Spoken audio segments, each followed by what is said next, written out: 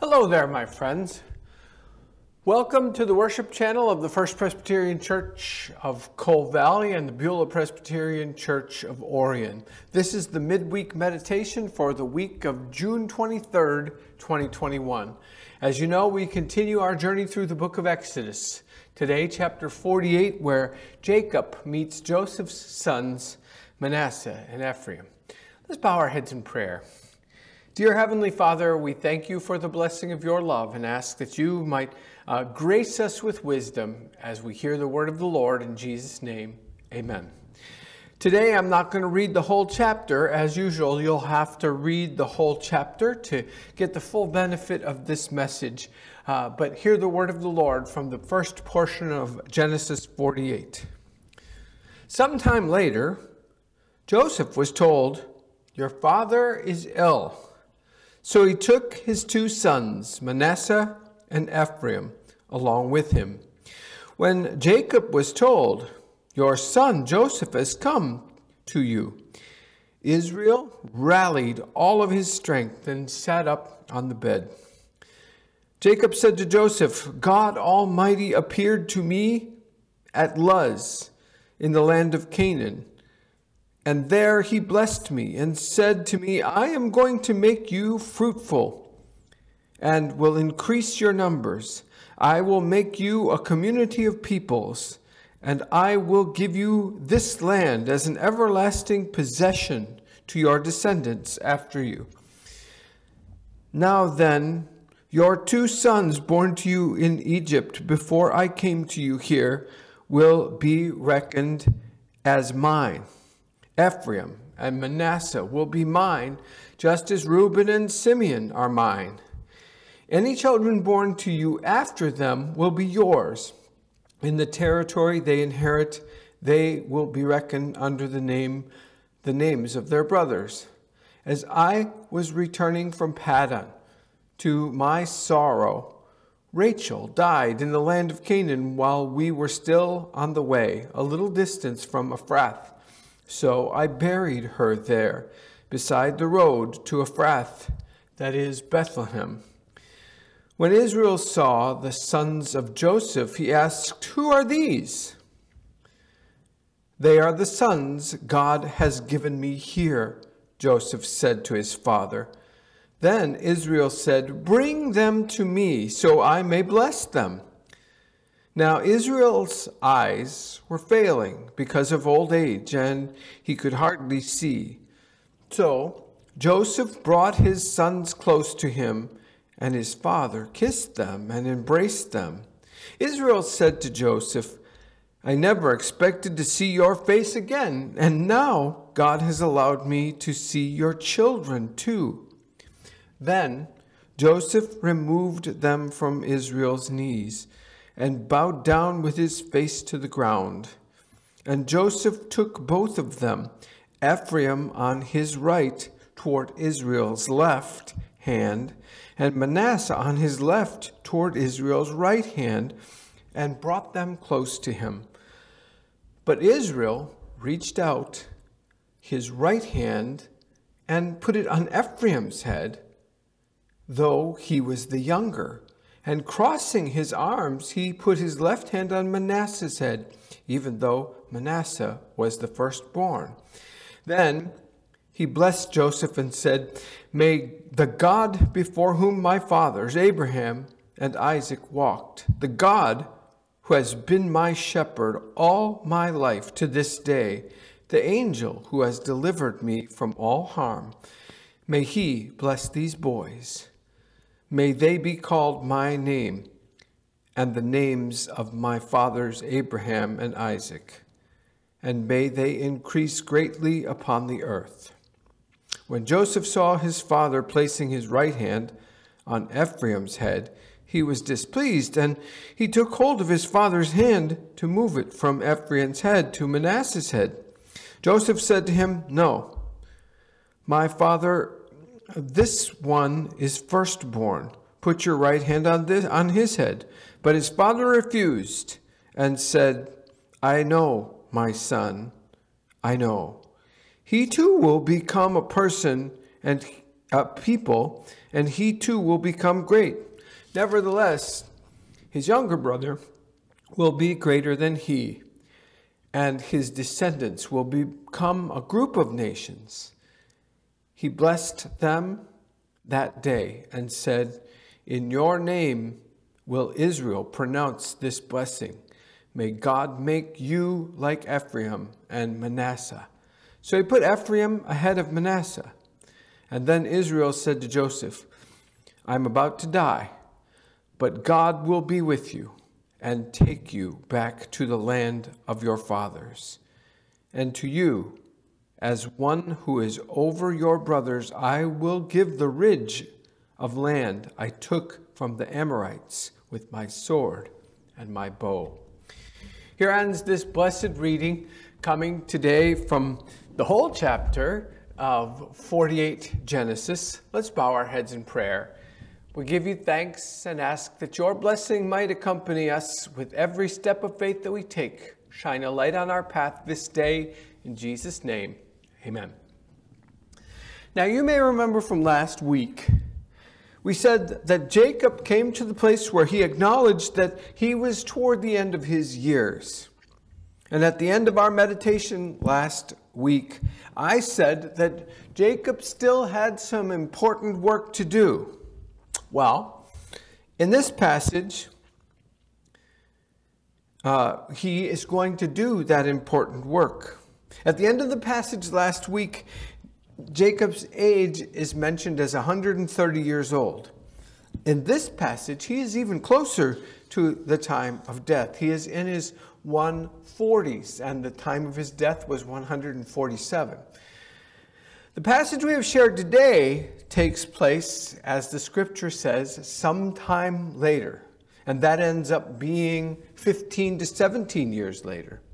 Joseph is informed that his father's health is not very good, and so as a response, Joseph goes to his father, and he takes his two sons, Manasseh and Ephraim, with him, and together they go and visit Joseph's aging father. And when Jacob was told that his son Joseph was coming to see him, he rallied all of his strength and sat up on the side of the bed. And that gives us a picture of Jacob not being very far from his death, because he had to rally all of his strength even to set up on the side of the bed. And in his dying days, like I said before, God still had some work for him to accomplish before he took his last breath. And the work that Jacob had to do was all about making his sons clear about the family lineage, about this promise that God had given him. Jacob had received a directive from God as to how the lineage of his chosen people was going to work out. Now, ordinarily, the firstborn, which was Reuben, would be the heir. Plain and simple. But it was not that simple, for a couple of reasons. First, Joseph had always been Jacob's favorite since he was born. And also, we think about this. Joseph was the first child born between Rachel and Jacob. And it seems reasonable to believe that Rachel was the woman chosen by God for Jacob. And so it also then seems reasonable that Joseph might be the first in line to be the heir to God's promise. Just like Abraham and Sarah were the chosen couple, in this line of succession, Rachel and Jacob were the chosen couple. And so their firstborn was the one chosen by God to lead God's chosen people. Remember, Leah was only married to Jacob because of a trick played on him by his uncle Laban. He tricked him into marrying Leah first. But clearly, Jacob loved Rachel. And I'm convinced if it wasn't for Laban's trickery, Rachel would have been Jacob's only wife. Remember, the other wives came along only because Rachel and Leah were having a battle about who could provide Jacob with the most sons. Anyway, God, through the voice of Jacob, was now making it clear that the firstborn of Rachel and Jacob, Joseph, was the first in line with respect to the promise that God had made to Abraham many, many years ago. You may remember back in chapter 35 of Genesis, we covered this. Reuben, Jacob's oldest son, tried to use a pagan ritual to claim the firstborn position, to claim his right to be heir by sleeping with his father's concubines in order to claim his inheritance as the firstborn. Well, apparently God was not impressed with that strategy, and apparently nor was Jacob. Because here we are now, Reuben is out and Joseph is in. And so it is now Joseph that is entitled to a double inheritance, which was what the firstborn always received, not Reuben. Just to make things a little bit more complicated, that double inheritance isn't going to go to Joseph, it's going to go to Joseph's two sons, Manasseh and Ephraim.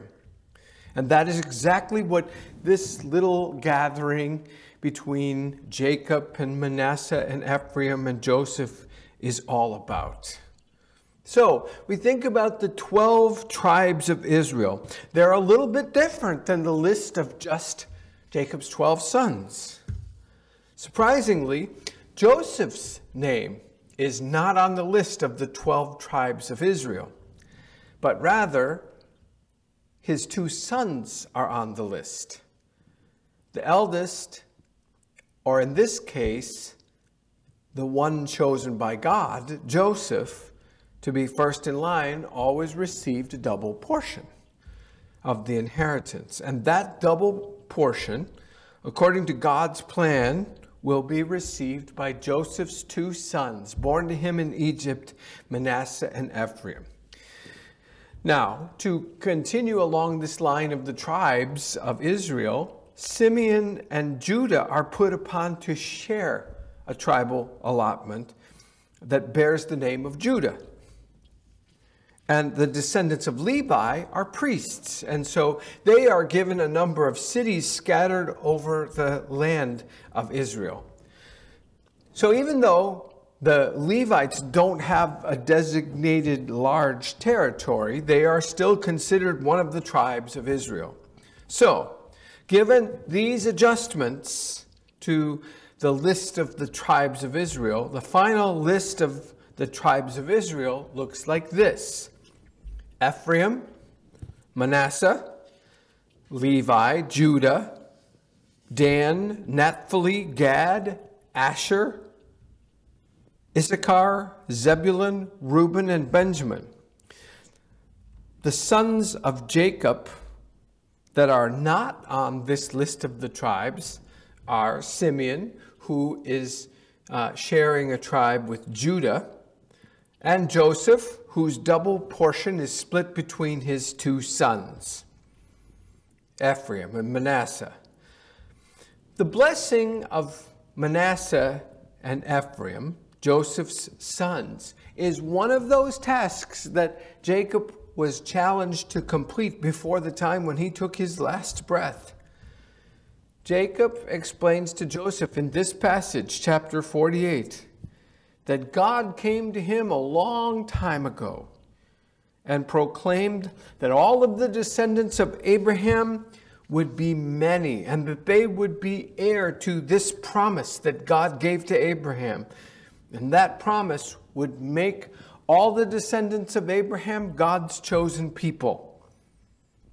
And Jacob believes that it is God's will for his son Joseph to be the first in line of his offspring. And so, Jacob blesses Joseph in this passage and says to Joseph, hey, I never expected to even see you again, and now God has allowed me to meet your children too. He's feeling really blessed by that occasion. So he says to Joseph, may the God before whom my father Abraham and Isaac walked, the God who has been my shepherd for my whole life right on to this day, the angel who has delivered me from all of the harm, may he bless these boys. May they be called by my name and become of my fathers Abraham and Isaac. And may they increase greatly upon the earth. And then Jacob proclaimed that Manasseh and Ephraim were now adopted by Jacob. And so each one of them are in line to receive a portion of Jacob's inheritance, equal to that of all of his other sons. And then Jacob explains to Joseph about his beloved Rachel. And he's reminiscing a little bit about his beloved Rachel and how she died along the road near Bethlehem. And that Rachel, who is Joseph's mother and Manasseh and Ephraim's grandmother, is buried there in Bethlehem, and how he loved her and remembers her so fondly. So on the heels of that story about Rachel, Jacob brings Manasseh and Ephraim close to him, and he prepares to impart his, or rather impart God's blessing upon each of his grandchildren who he has now adopted. Since Jacob can barely see, Joseph directs Manasseh to the right hand of Jacob, because he's the oldest, and he should receive the rightful blessing of the firstborn. And then Ephraim is guided toward Jacob's left hand, since Ephraim is the second born to Joseph. But Jacob reaches his left hand out and places it upon Manasseh, the oldest. And then he crosses his right hand over in order to place his right hand on Ephraim. Now, Joseph notices this. He sees what Jacob is doing, and he thinks maybe the old man is just confused. He tries to correct his aging father. But Jacob explains, I know what I'm doing. The scripture says that Jacob refused. He said to Joseph that he was well aware that Manasseh was the oldest of these two boys. And he said, Manasseh will indeed receive my blessing and will become a great nation, but Ephraim will be greater. And so Jacob is prophesying what's going to happen in the future. And so at that point, Jacob blessed his grandchildren in the way that he believed God was calling him to do. Ephraim would be the first in line, followed by Manasseh, taking the place of Reuben, who lost his number one spot many years ago by being too eager to receive it. And then Jacob says to Joseph, I'm about to die, but God will be with you. God will take you back to the land of Canaan, the land of our fathers. And to you, as the one who is over all of your brothers, I give the ridge of land that I took from the Amorites with my sword and my bow. Jacob is telling Joseph, I am putting you in charge. You are now the patriarch of the descendants of Abraham and Isaac and Jacob. You are the patriarch of God's chosen people. And the people who proceed from Joseph and all of his brothers will one day be taken back to the land of Canaan and will be the instrument of God's wonderful promise that he made to Abraham so many years ago. The promise that in that holy land, the people of God, the chosen people of God, will dwell. Now, perhaps Jacob envisioned that all of this would take place in Joseph's generation and not 400 years down the road. But this prophecy is God's word and will be fulfilled in God's time. And that's just about all that chapter 48 has to say. And Jacob, though, had one more task to accomplish. And that task will be the subject matter of our conversation next week in chapter 49. But for now, let us bow our heads in prayer.